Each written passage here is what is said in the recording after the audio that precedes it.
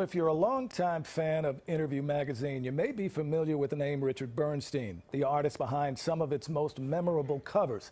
Bernstein was also a prolific artist, and I recently had a chance to meet someone who is not only keeping Bernstein's legacy alive, but also introducing his work to a wider audience.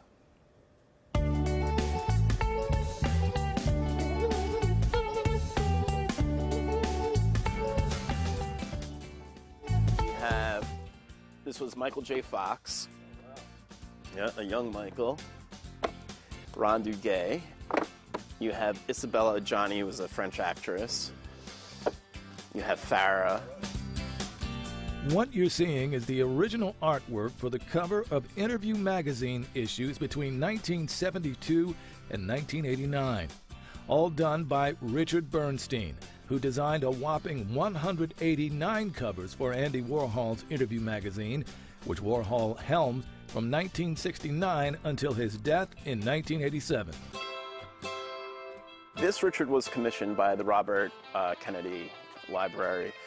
This debuted in 1993, and the Kennedys came to his Chelsea Hotel apartment for the unveil of it. Rory Triffin is Bernstein's nephew and head of his late uncle's estate.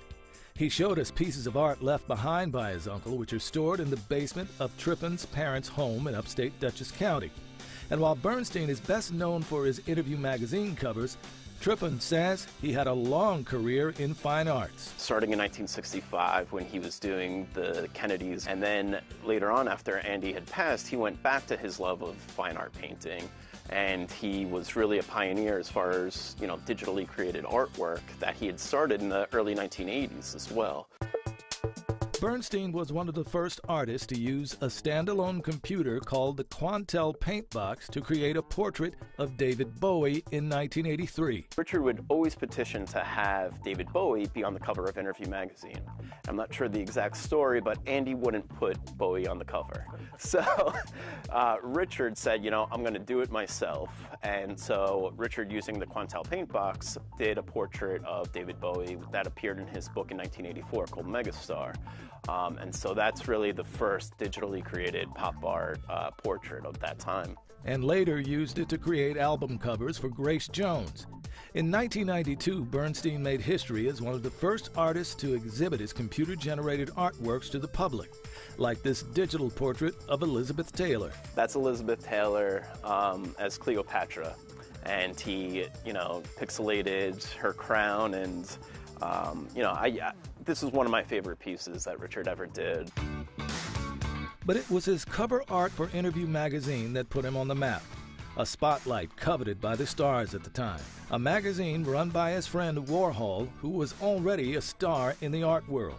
It was during Bernstein's first solo exhibition in 1965, a writer for the Village Voice, who was close to Warhol, told him he just had to meet this talented kid doing amazing pop art. Andy came to Richard's show, and Richard and Andy, they kind of hit it off right from there.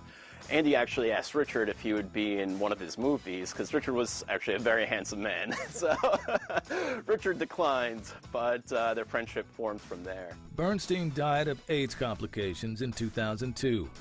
In 2016, Triffin started cataloging the works his uncle left behind that went way into the thousands. Richard left behind photographs, he left behind these paintings, the Interview magazines, slides, film, you name it, there was a lot of it. But it's really, it's been a labor of love, and it's been a tremendous learning experience for me as well. Now, Rory Triffin is working with Interview magazine's publishers on the 50th anniversary of his uncle's first cover. That's coming in May. Then in September, Bernstein's works will be shown alongside Andy Warhol's during an exhibit at the Warhol Museum in Pittsburgh.